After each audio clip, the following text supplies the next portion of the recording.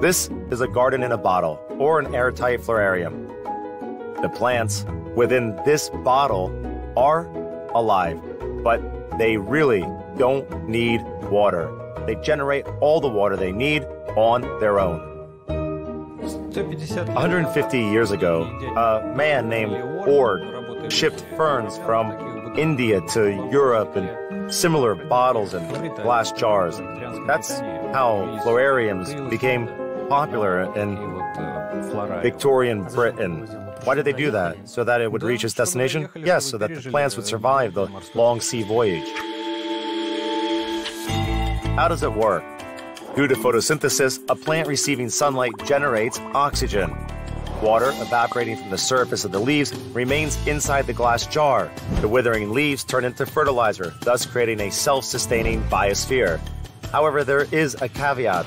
The glass jar accumulates a lot of moisture. That is why only hydrophilous plants can survive in these conditions. Another thing is that those systems, although proven, can't last long. Finally, a plant can also die due to a genetic process. Nothing lasts forever. Plants can shrink in size and may eventually shrink to a size where existence is no longer possible due to a lack of physiological mechanisms within it.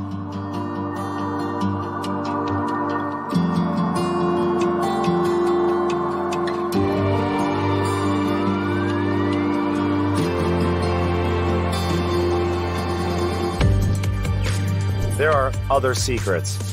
Florariums are produced with a sufficient amount of hydrogel.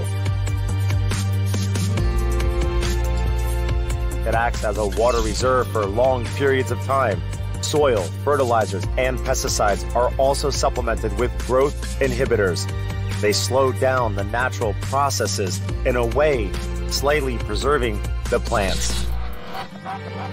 So who would use those plants, and how?